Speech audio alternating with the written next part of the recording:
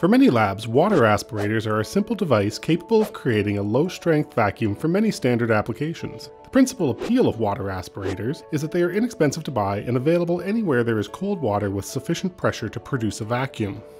By running water through a narrowing tube, reduced pressure is created via the Venturi effect. While water aspirators have a low upfront cost, their long-term operating costs and environmental impact can be significant.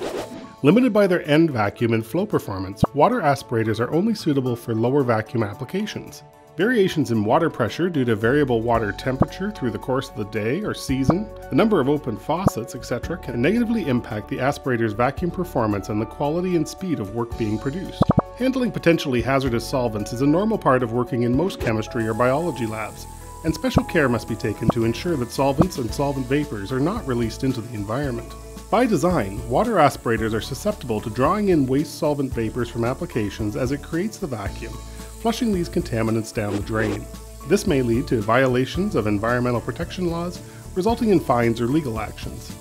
And for buildings seeking or holding LEED Green certification, this once-through use of water violates LEED standards. Finally, it's important to consider long-term costs. Each aspirator in your lab requires close to 2 gallons of water per minute to produce vacuum. Even with modest use of 2 hours a day, the average aspirator pump uses over 50,000 gallons of water each year.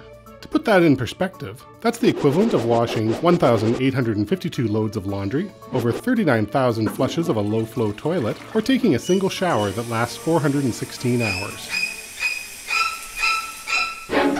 While low upfront price and ease of use have made water aspirators a popular choice in the past, as the price of water increases and restrictions on use and environmental protections tighten, simple and cheap has become limited and expensive to operate.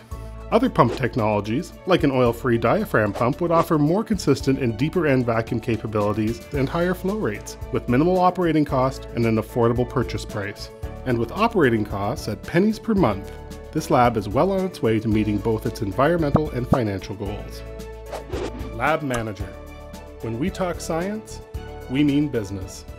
Brought to you by K&F Neuberger Inc., Quality Pumps and Laboratory Equipment.